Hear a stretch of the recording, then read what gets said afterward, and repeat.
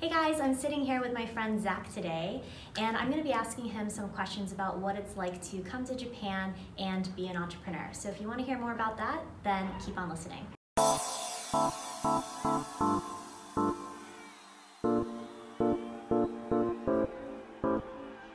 So hey everybody, here I am today with Zach. Hello, nice to meet you. And we are basically going to talk about his experience in Japan and what it's like to live here as a foreigner. So Zach, can you tell us what brought you to Japan?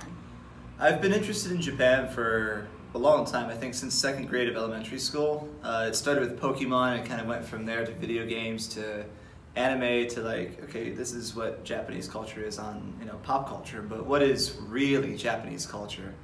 And that was kind of like my impetus to kind of study more about Japan and read up about the culture and the society and traditional stuff, and it kind of really made me want to come here. So the summer of my freshman year of college, when I was at Arizona State, I went to Jochi, Sophia University, for a summer program. Wait, you went to Jochi? Yeah, I went there for a summer program. I went to Jochi. I saw that on your Facebook. Oh, we went to the same college. Yep. Okay. So I went there for a summer study program, and I loved it so much I inquired about transferring there, and then in 2013 March I transferred to Sophia, and then I graduated in 2015. So yeah. So were you planning to go back home and it just kind of didn't happen? Originally, yes, but after a while I was like, I'm not really done here yet, so that's what kind of made me want to stay here.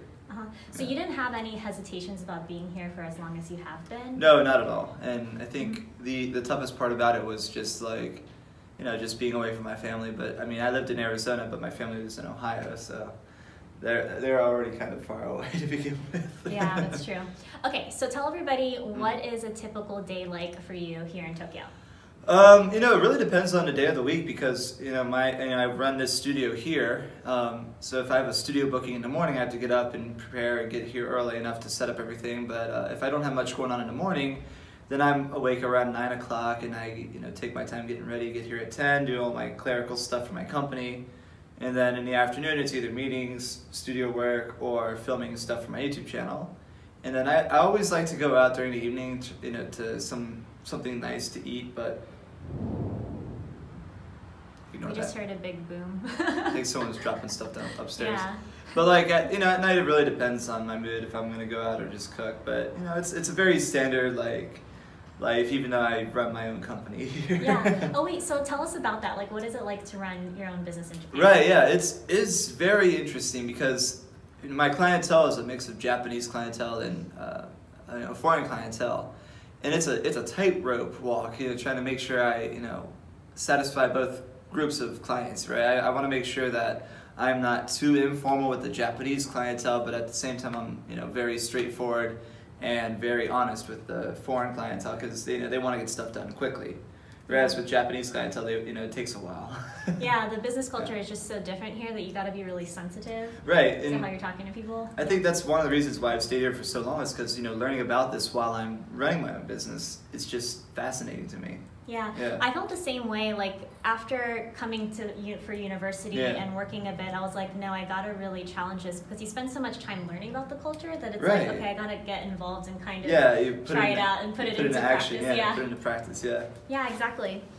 Okay, so when did you accept that Tokyo is your home, or have you? Like, have you had that moment where you're just like, this is my home, this is where I'm gonna be? Like, I feel like I would like to move to Osaka or like the Shonan beaches, or even back to Arizona or even Hawaii. But at the same time, I'm like, I don't see myself moving away from here permanently. Yeah. So I think that's been the case since I started my company. So for the last 2 years, basically, it's.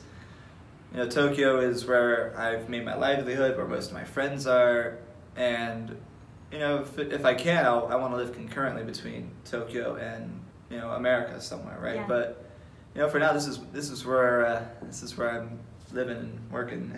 Yeah. So have you ever had any worries about the fact that you actually want to live here for a long time? Yeah, I think the problem is it's like Tokyo is an expensive city to live in, and I don't like spending a lot of money. And that's one of the main worries. Is like, if I move to Osaka or if I move to other parts of Japan, I'll be saving a lot of money. But at the same time, it's like I'd be sacrificing a lot that I have here. Yeah. And that's one of the things that, that was one of the biggest worries that I had when I moved here was like I sacrificed, I was in a band when I was in Arizona. I had a lot of friends there. I left all that behind to come here, and you know it was a tough sacrifice, and you know I'm worried that if I make another sacrifice to go somewhere else, you know I'll be making the wrong decision.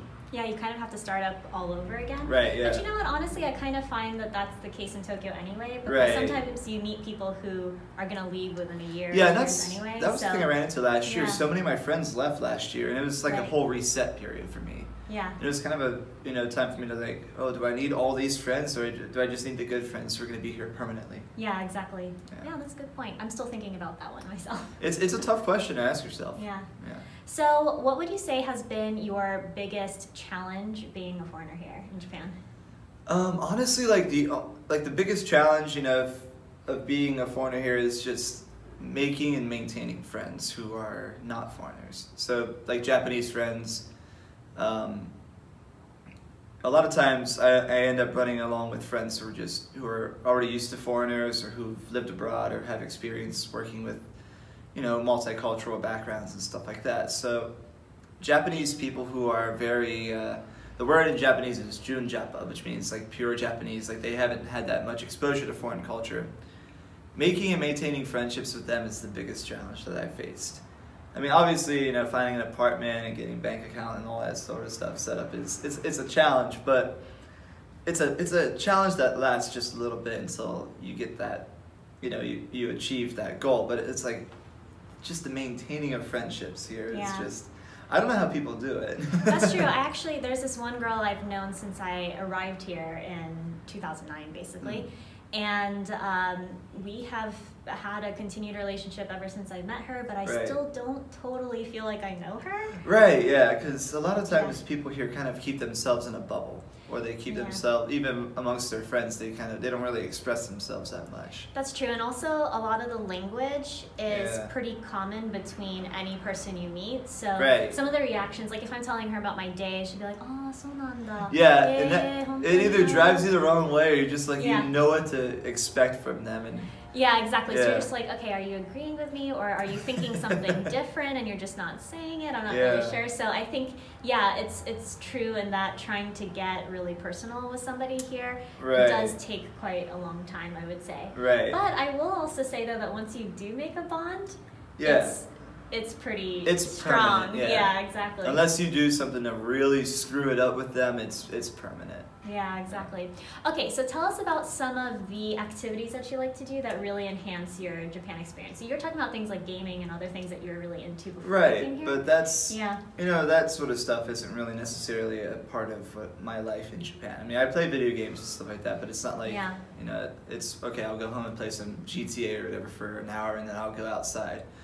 One of my biggest things is I just love being outdoors, and if there's like a festival or a fireworks show or some sort of event going on somewhere outdoors, I will definitely be there, because you know I hate being inside all day, and I think that really you know, participation in cultural events here in Japan is something that really strikes me as important, not just for me but for anybody really who's coming here or who's living here.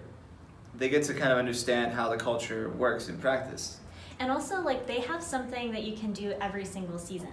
Right, so it's not like winter comes and everybody's indoors. It's like there's always something happening. You can go to an onsen outside and, like, do some type of cultural experience that's, taking place outside, maybe outside of Tokyo. And then also in Tokyo, there's just so many festivals that happen just literally all year round. And it's important for me because, you know, those are the times when you see Japanese people get out of their bubble. And they kind of express themselves more, and it's always really refreshing to see that. Okay, so do you have any advice for people who are thinking of living here, or who have maybe just recently arrived and are trying to integrate themselves a bit more? Yeah, my main advice is to just get out there. You know, go to different events and stuff, go to different parties. You know, do a little bit of research before you go to these events, but like, I've met so many people just from going out there, and even if I was like, okay, maybe I'm not going to go, Yeah. I never really regret it. That's true. Yeah. I would say if you just give yourself a little push, there's always something interesting. My friends back home, they're always like, how do you have so many stories of things? Like the weirdest things happen to you. And I'm like, you could just be walking down the street and you'll see something really strange, and that will just add to your experience. So, yeah, exactly. Okay, so what kind of resources or organizations have you found really essential for your quality of life here?